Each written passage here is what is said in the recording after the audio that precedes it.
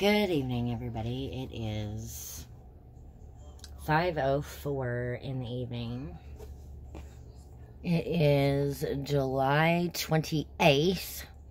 28th.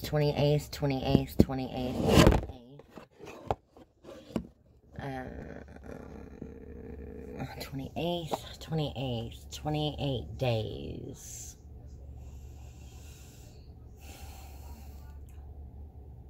Or I should say miscongeniality.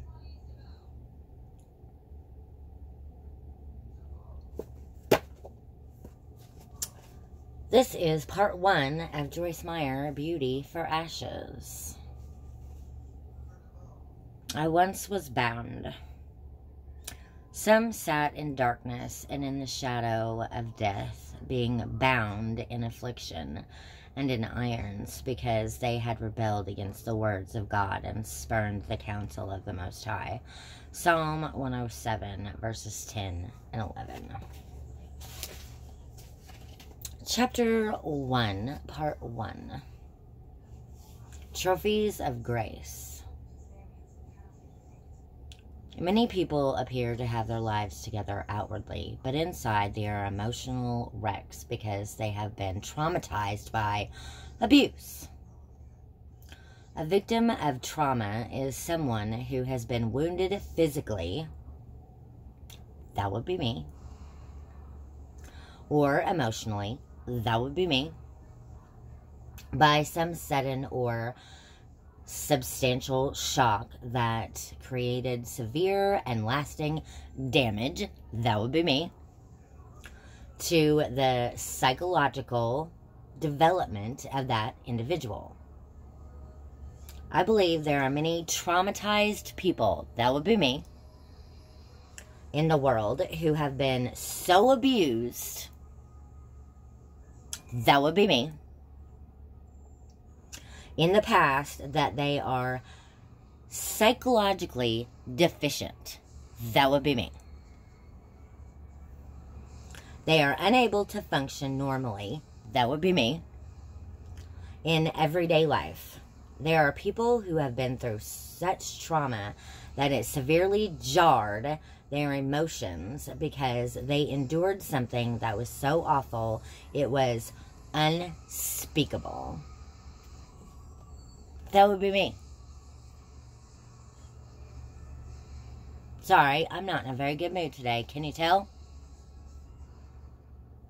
It's because I've been in pain. And I evidently woke up in a bad mood. And I've been in a bad mood ever since yesterday.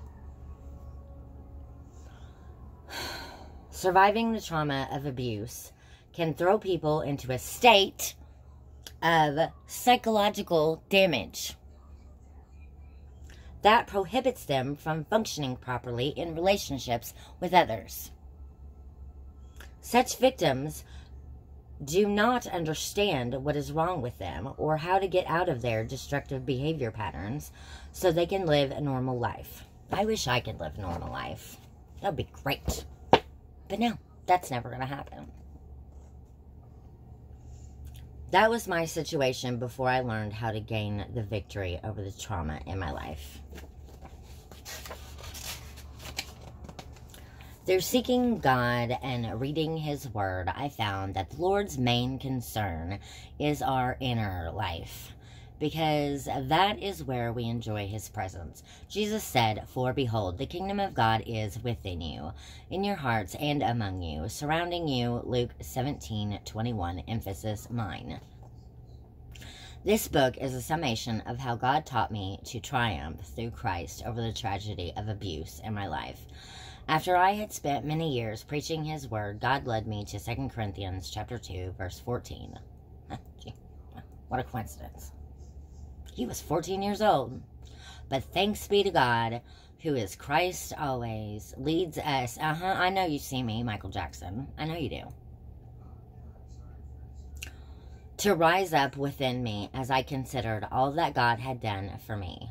He spoke to my heart that day and said to me, "Joyce, you are a trophy of my grace, and you are helping me get other trophies." Then I had a vision of a display case in heaven filled with trophies. I understood that when someone wins trophies, it is because that person is a champion at what he or she does. If people have baseball, golf, or bowling trophies displayed in their homes, it is obvious that they have spent a lot of time developing their skill in that particular area. God is the champion at bringing people from a place. My ear just popped. That's why I laughed. Whenever I said the word God, my ear just popped. This ear has been popping a lot lately. And it's probably not a good thing, because anything that goes on the inside of my body is not a good thing.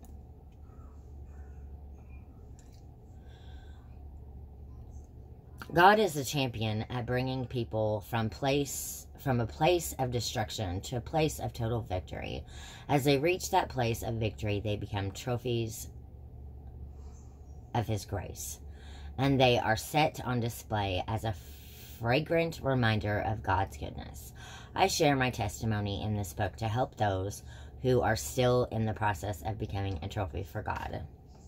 Nobody can help me. There is no help for me. That's what I feel like. I feel like there is no help for me whatsoever. It's been 10 years that this has been going on, and I've been in pain in my vagina for 8 years, and it feels like abuse.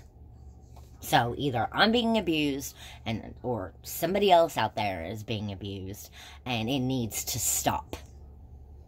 There is no help for me. And I was abused whenever I was a little kid. I wasn't going to do it this way. And I wasn't going to say it because, you know what? I was scared of my brother. I was scared because whenever he told me that he was going to kill me if I ever told anybody. Well, guess what? I'm telling the whole fucking world now, aren't I? Yep, that's right. I'm telling the whole world. So you know what? We'll see if I die. That's why I have this book. That's why I have this book.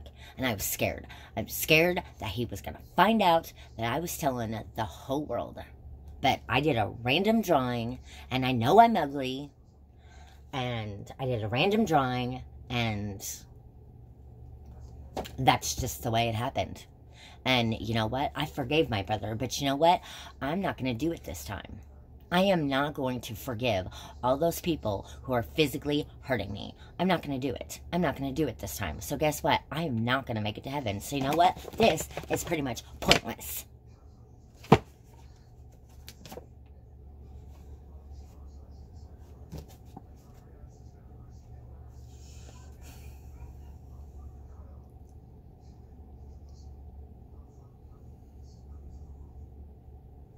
Through both tragedies and triumphs, I have learned that Jesus is my King, and He wants to be yours too. The kingdom He desires to reign over is our inner life, our mind, will, emotions, desires, and thoughts. The Word teaches clearly that the kingdom of God is not a matter of getting the food and drink one likes, but instead it is righteousness.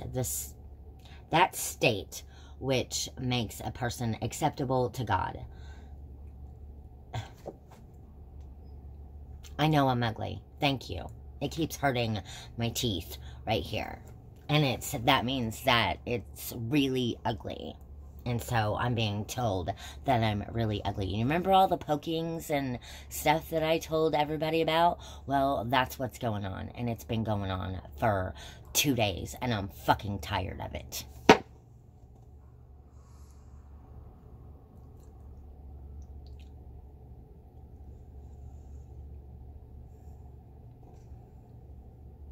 But instead, it is righteousness, that state which makes a person acceptable to God in heart, peace, and joy in the Holy Spirit. He who serves Christ in this way is acceptable and pleasing to God and is approved by men. Romans chapter 14, verses 17 through 18. In other words, if God's kingdom rules within us, we will enjoy righteousness, peace, and joy in the Holy Spirit. We will also be acceptable to God and approved by men. Oh, well, gee, I'm not. So I guess I don't have God's Spirit living inside of me, although I was told that I did.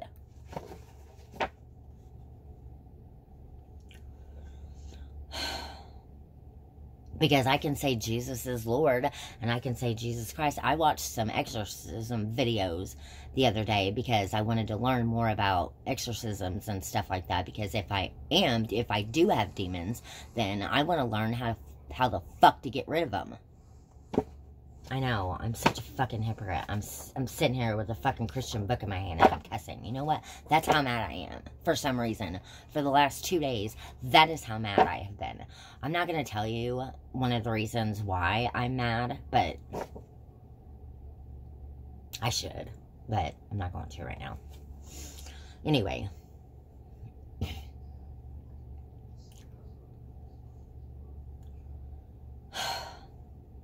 We will also be acceptable to God and approved by men. Jesus said that we should not worry about external things, such as food and clothes, but that we should seek, aim at, and strive after, first of all, his kingdom and his righteousness, his way of doing and being right. And then all of these things taken together, yeah, that means they lied. Together will be given us besides. Matthew chapter 6, verse 33. Gee, what a coincidence.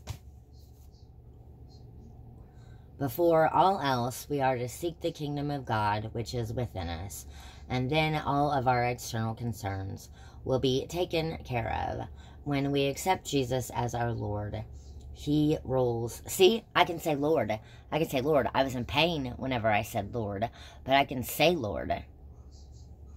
There are some people in these exorcism videos. I watched one on... Hold on, my mom is calling.